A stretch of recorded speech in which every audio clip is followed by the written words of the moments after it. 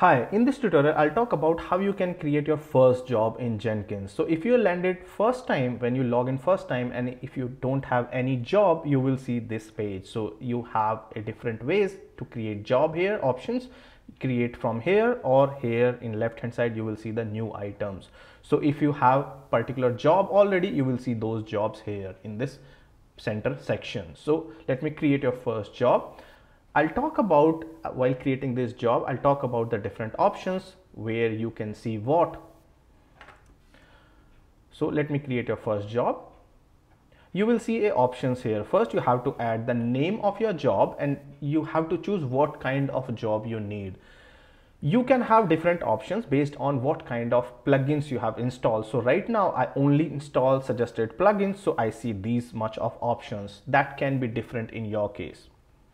So I added a name, let's say files list, and I choose this freestyle project and I say okay. So this has been created. If you see in this dashboard and my name of my job and this configurations. So now you can configure your job. You have some options here.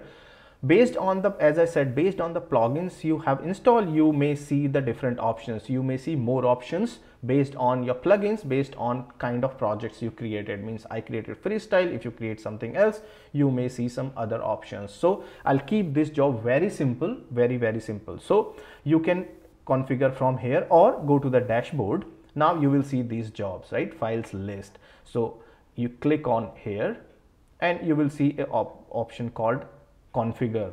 It will show the changes, means whatever when you push something and this job is execute, what are the changes. We'll talk that later one by one.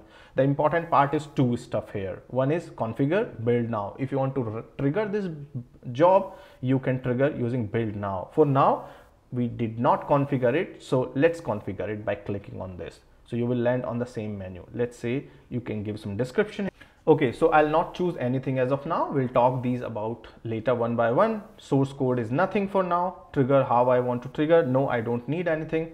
Delete workspace before build. So what I'll do, it create a workspaces. So before I execute this every time, it will delete my previous build workspace. Okay, so let it be now. Build step. Now you will see build step. Based on the other type of job, you can get some other options here. So let's do it. So there's a number of options what you can choose. Execute Windows batch command and so many things. So what I'll do, I'm on Mac, so what I'll do, I execute shell here. Right now I'll write some commands. So right now whatever it will fetch from the workspace of Jenkins, where the workspace is. So you can find your workspace here in your users and you'll find a directory called .jenkins. Let me go back, let me show you that. Okay, so G, I'm on Mac, G and users. Let me show you the hidden files. So you will see a directory here, Jenkins. So this is the workspace, right? This is the workspace. So whatever I write, means whatever I do, it will try to find it there. So what I'll do first, I have a folder on my system, this one. Let me do this, code base here. This is my folder. So what I want to do, I want to list the files, all the files inside this folder. So what I'll do, I'll copy, okay, this one, I'll copy the path of it, copy path. So what I'll do, cd right now. So using cd command, you know, it will move to other directory. So what I'll say, cd to this directory. Then next step is ls -r -l. Don't worry about this command. What this command do? This is just to show you about the Jenkins job. Don't worry about this command. So this is the Linux command which give you the list or the direct, means files or the directory. Recursive means it will go in every subfolder, and list means it will give you a list. So that's all. Don't worry about this. Intention here is how you should know about the jobs. Okay, so apply. I don't have any post build action as of now. Save it. So our one job is ready. Now let's trigger this job, right? Go to the, before trigger, let me go to this dashboard. You can see dashboard here. Go to the job again and let me build this. Notice here, right? As soon as I build, you will see the number here, #1. That means that it executed first time and it's a green. That means it's a successful, right?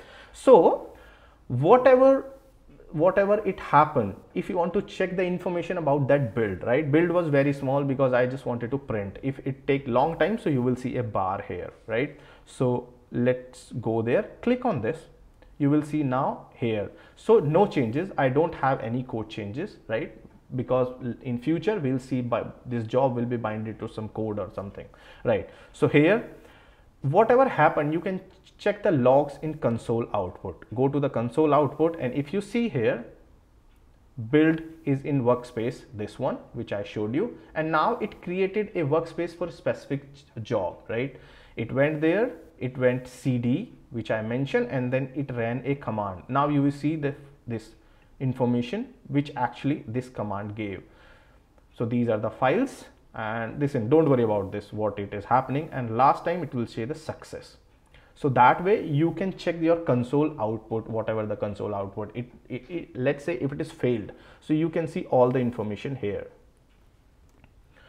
You can straight away go to the jobs workspace by clicking here. It will move you to the last build workspace. So if you go, but right now this is not generating anything, so you won't find anything here. In future I'll show you something else as well when I'll generating some files and all, so don't worry about it now.